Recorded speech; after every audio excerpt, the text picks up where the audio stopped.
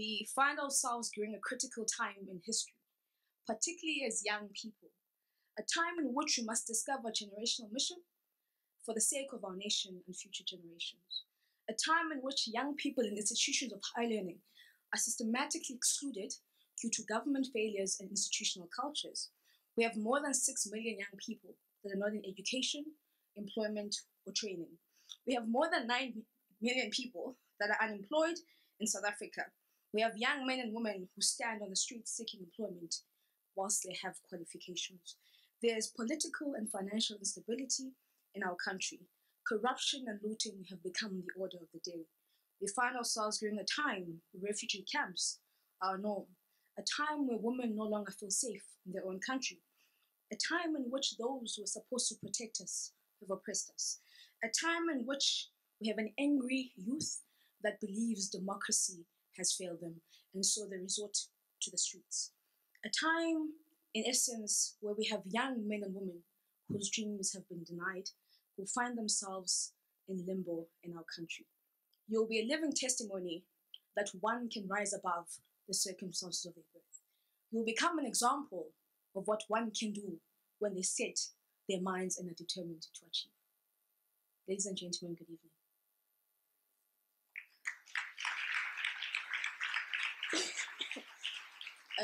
Let me firstly apologize for my voice.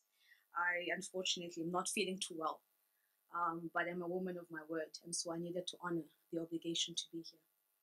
More than anything, I am very humbled and surprisingly nervous. I am not sure if it was a speech from Dr. Manapo that touched me very deeply. It's not because I was also born in a poor family. It's not because I also went to a government school and then a Model C school. It's not because I know the bread you speak of, because there's none at home. But it's because I'm inspired that beyond those circumstances, we're able to stand here. And so I want to appreciate and commend each and every one of you that are sitting here. Ironically enough, you've achieved something I've never achieved. And so you ought to be proud to be here. Top 100 is not a child's play. It's not, especially with the turmoil and challenges that we see in our country today. To even be in an institution of higher learning is unfortunately a privilege. We are told that we have a right to education, yet being in an institution of higher learning is seen as a privilege. Basic education is seen as a public good, yet university is seen as a private good. We need to fix that. A government that does not educate its people suppresses them. Now, allow me to submit to you. I know I'm supposed to speak about my journey. It's very difficult because I don't like talking about myself. And you'd find that even on the program, they only mention 2 things that I do. Because it's not about what you read. It's the actions that must become louder, not what I say. And I hope that this is something all of us will take. It doesn't matter having a CV that's about 30 pages, yet you've never had an impact, not even a single person's life. It doesn't matter coming here to make daunting speeches, yet on the ground I'm not implementing that which I speak. And this is something we need to take away. And this is something why I appreciate the sponsors that we have here today, who are determined to use young people to become vessels and agents of change. We are not simply saying, hey, we're promoting social justice, yet when you get to the ground, you're not doing that. And so, forgive me for not dwelling too much on who I am, but why I do what I do. You see, it's very important for you to know why you do what you do. Because if you can't answer the why, the what or the how is going to be inadequate. If you do not give the right diagnosis, the cure is going to be incorrect. Now, there is no quotation that I appreciate. Well, this is actually my second favorite. The first one is Martin Luther King, Jr. He says, our lives begin to end the day we become silent about things that matter. He doesn't say about things that matter to me or the most, but the day we as members of society become silent, our lives have fundamentally ended. And so the responsibility to change society does not simply lie with government officials, but society which we represent.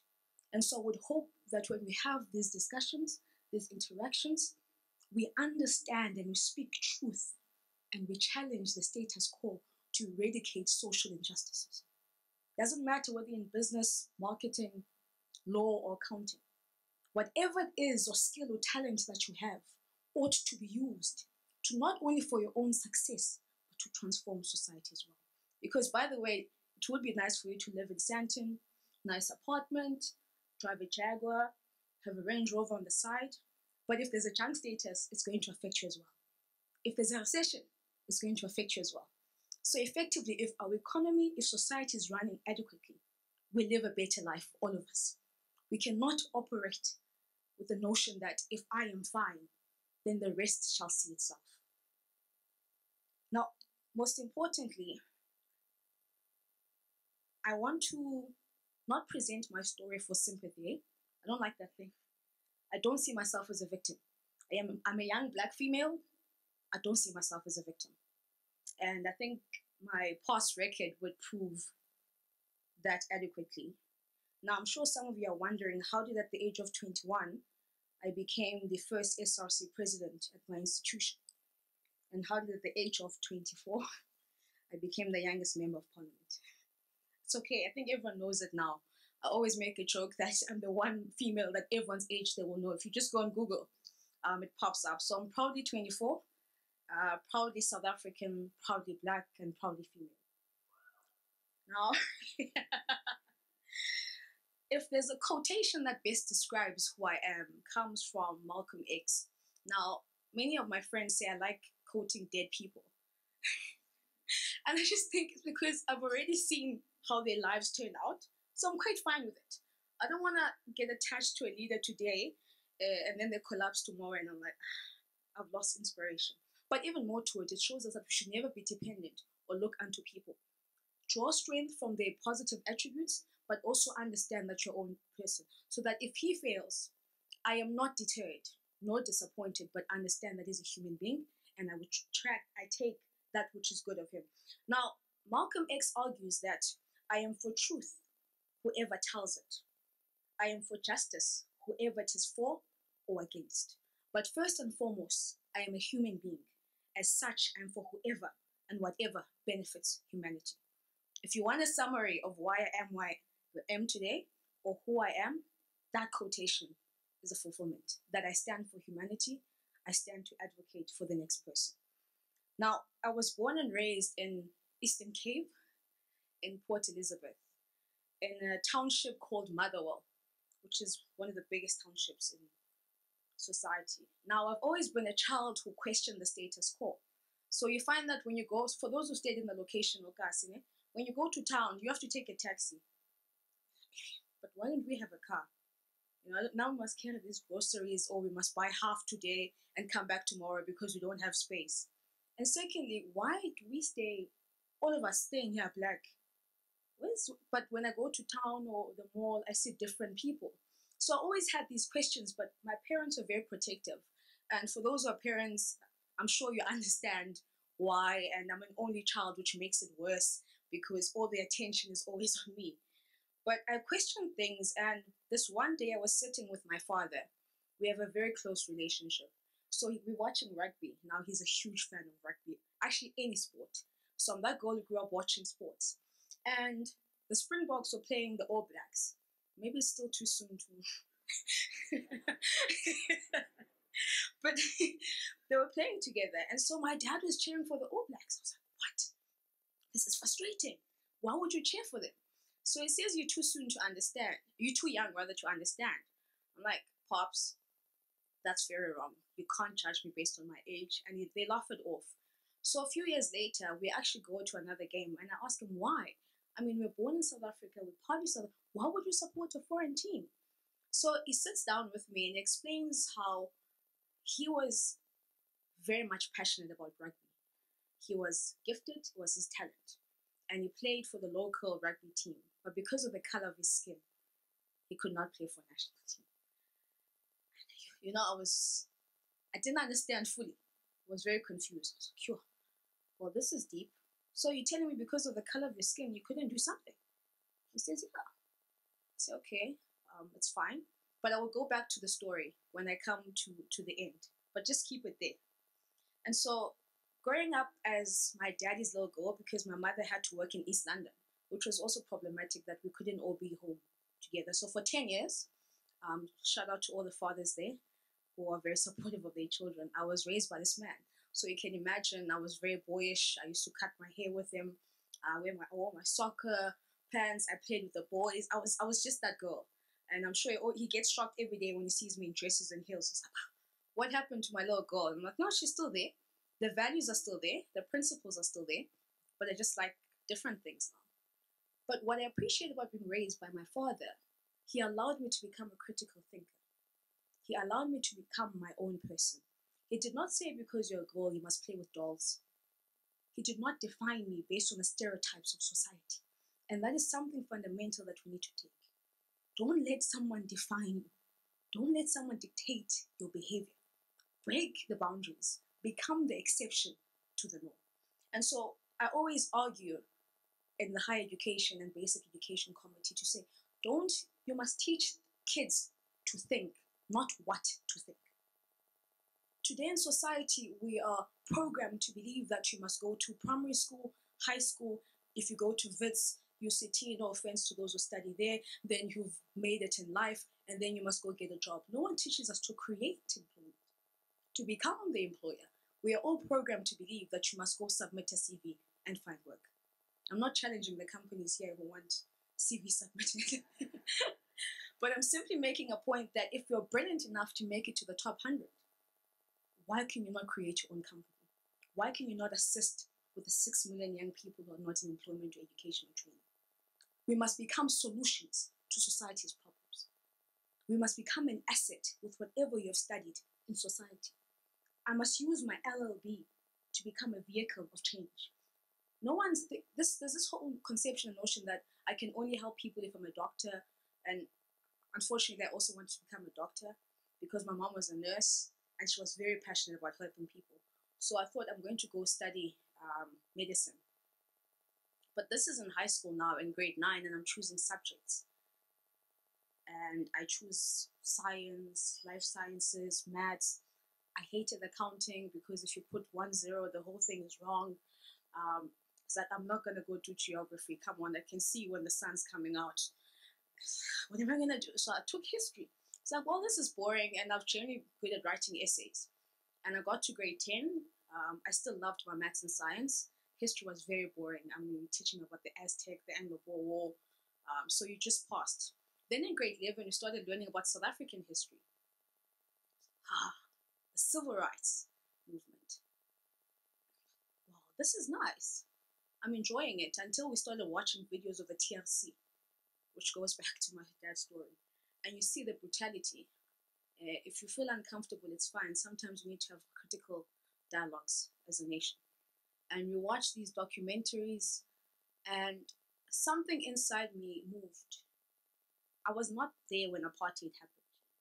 I was actually 2 in 1994 when we had our first democratic election.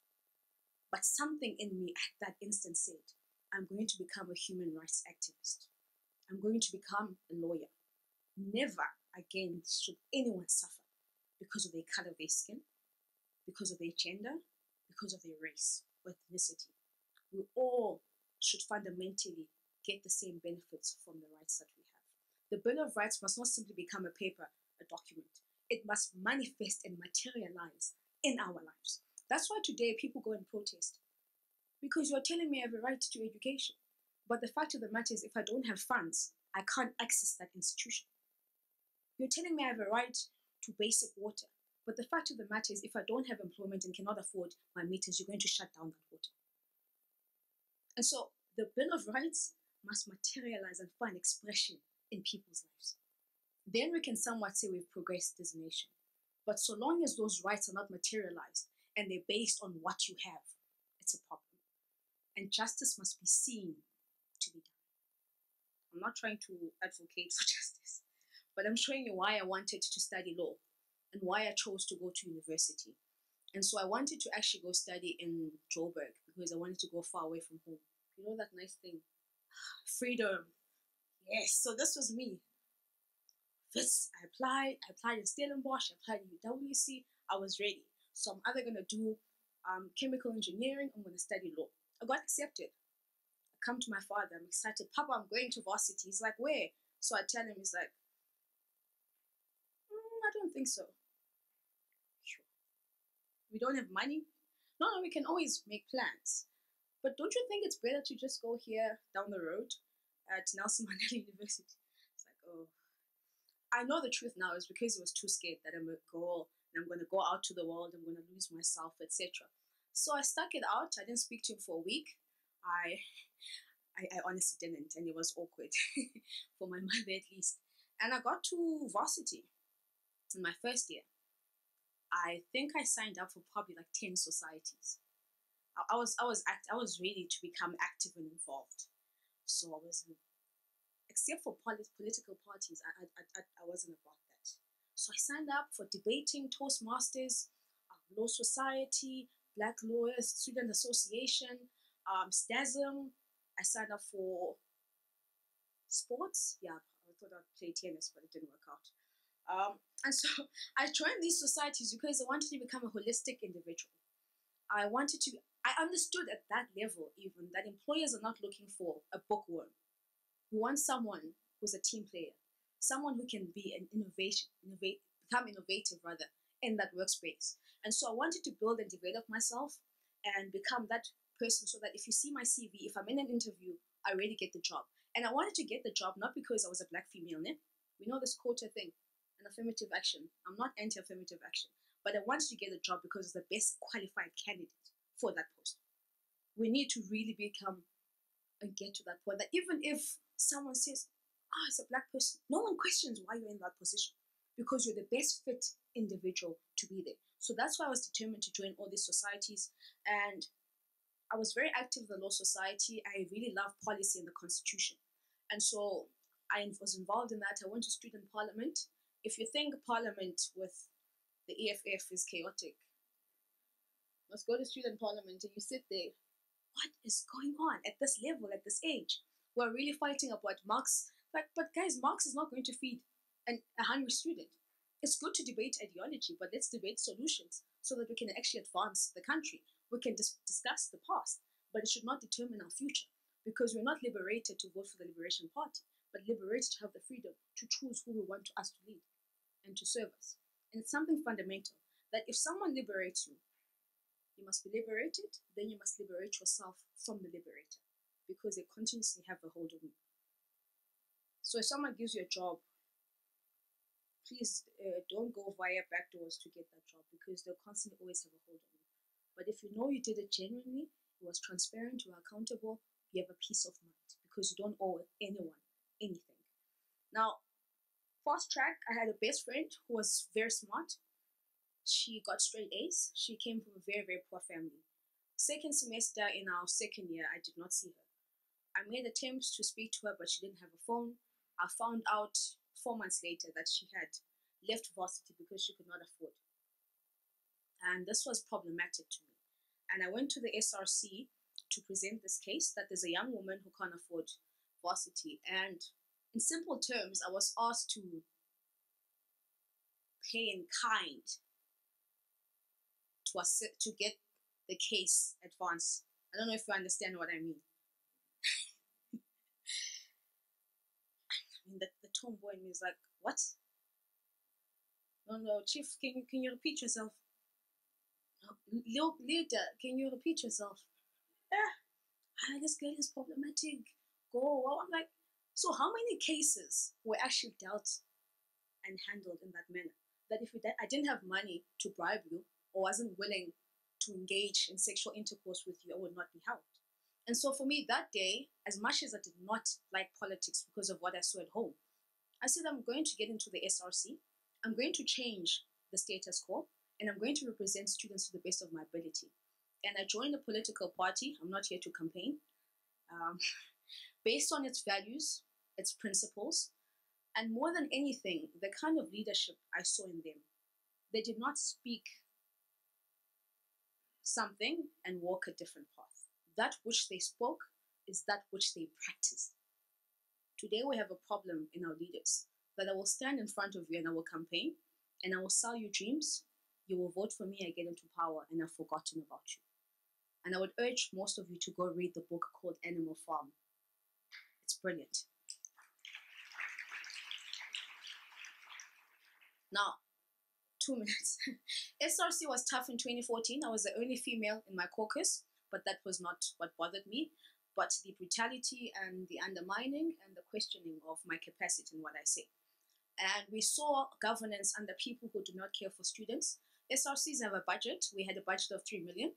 2 million was charged in less than 4 months on drinking, partying, and enjoying themselves and not serving students. And so I was asked and convinced for days to run as a president. And for me, the biggest problem was, what is my family going to say? So I didn't tell my parents. My face was on posters all over campus. And I came home one day with a blue t-shirt. They're like, ha, come on. I was like, oh, by the way, I just won elections as well. What? And, I sat down with them and I explained that my parents are very understanding and very liberal. So we all vote the same thing now. So even, even to our parents, we can always learn something from each other. And it's something I always argue in Parliament, that we can always, we may be 50 years old and I'm 24, but we can constantly teach each other something. And we need to be very open and honest as leaders, as CEOs. And I know some of you are here, directors, have a willingness and patience to listen. Some of these young people sitting here have brilliant ideas that will transform society. And so I became SRC president. September, we won the election. In October, I drafted my strategic document that outlined what was my vision and my 7 strategic objectives. We got into SRC, we had NASFAS, we all know NASFAS, eh? It's a problem. So NASFAS centralized itself, was a pilot project. There were more than 2,000 students who were about to go home because they didn't have funding. So I spoke to the SRC, we took 400,000 rand from our funds. We went to the Vice Chancellor, we said we have 400,000 rand, double this. In that week, we had 1.2 million. We went to NASFAS and said, we have this money. You need to triple this because we're killing students. In less than a month, we raised 9 million and helped over 1,400 students.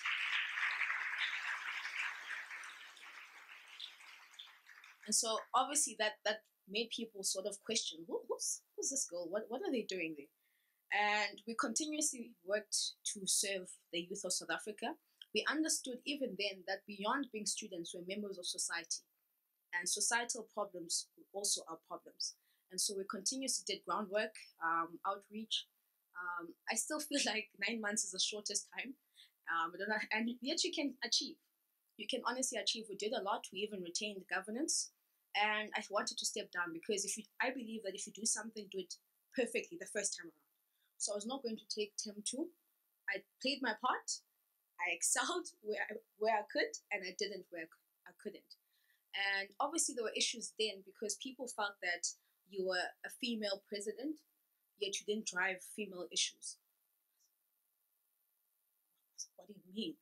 Well, you only had a gala dinner and a workshop and a mentee program. I was like, okay, when you voted for me, were you voting because I was female? Or were you voting for me to serve all students? It's a constant battle even now, because I'm sometimes seen in Parliament as a youth rep and not as an official member of Parliament. There's constant undermining. By the way, the process to get there is difficult. I respect, MPs, at least from my party, because others, you just go to a branch meeting, Viva, I'm in. Not to discredit that, it's good. The people must vote you in, but post that, can we check the passion? Can we check the genuineness behind you wanting to serve? You see, when you're an MP, you're a public servant. I choose and elect to be of service to the next person. So I can't have the freedom or privilege to say, no, I've got to attend to my family, or I've got to attend to my personal issue, because I've dedicated my life, my strength, and my passion to serve my country. And that's something we are lacking today, even in our workspaces, that you are not passionate or understand fundamentally why we're doing what we're doing. And so sometimes you find that we get very much depressed, we get uncomfortable and unhappy because you're not following your true passion and your true dream. And I was fortunate enough to be allowed in my family to follow that. Lastly, each generation must, out of relative obscurity, discover its mission, fulfill it, or betray it. In my opening, I indicated that we find ourselves during a critical time in South Africa. And one must understand that when I say that, it's not with any pleasure, but with great concern. If you think all is well, you have not seen anything. If you think what happens in society or in politics or in governance does not affect you, you are mistaken. By the way, lawmakers are politicians. Everything we do is regulated by law and ultimately politics. Even the Companies Act is made in Parliament by politicians. It affects us fundamentally. I'm not saying let's all go say Viva Comrade or be active. I'm saying let's be conscious and active citizens who become solutions to the problems. We are not all going to sit in Parliament. We are not all going to sit in board meetings. We are not all going to be directors. But in the space that you find yourself in that little corner office on the ground floor, where sometimes you're asked to make coffee as if you're an intern here, have a purpose there. Shine in the midst of the space you're in. Become a beacon of hope to not only to those you work with. Let people be surprised, but why is she so happy with 6,000 rand, Salah, and you must still pay rent for 3.5? People must question, where does this happiness come from? Where does this zeal to get to work an hour before to prepare and be the last one to leave? Where does it come from? It's when you fundamentally understand that you're all designed and created for a purpose. And the fact that you're still alive, by the way, means you have not fulfilled your mission. You're still alive. Get up, work harder. Fulfill that mission of yours. Fulfill that purpose, particularly as a generation to young people here. This is our country. It is us who are going to be parents in the next 20 years. If you don't take charge of this country today, we're going to be in trouble. We're going to be in trouble. If you don't take an active role in becoming an agent of change, then I fear that we would not, rather would have betrayed our own mission. Honestly, there's no true freedom in poverty. There's no true freedom in unemployment. There's no true freedom in sitting at home without an education due to the circumstances of your birth. There's no true freedom when young women die on a daily basis. There's no true freedom when you're scared to walk freely in our country, to engage in spaces, and to be true to ourselves. There's no true freedom when those we've elected to represent us do not fulfill their mission.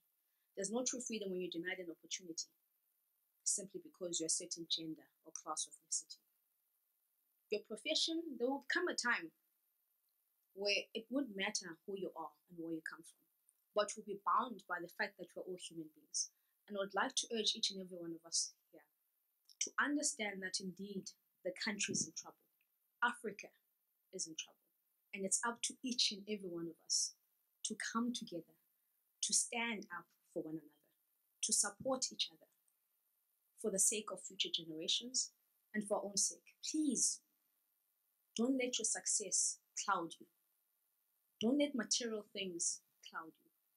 Yes, you may succeed, and I believe each and every one of you sitting here will succeed. But your success must also reflect in your society. Your success must be reflected in that community you're coming from, that village you're coming from. Some of you will become the first graduates in your families. Don't undermine that, because you become a beacon of hope to a child who has to walk 9 kilometers to go to school, to a child who doesn't know where their next meal is coming from. I'm not saying those who can afford do not have challenges. Far from it. Each and every one of us here has barriers and challenges. But let's use our talents and gifts to make a difference, to become something. I'm only 24.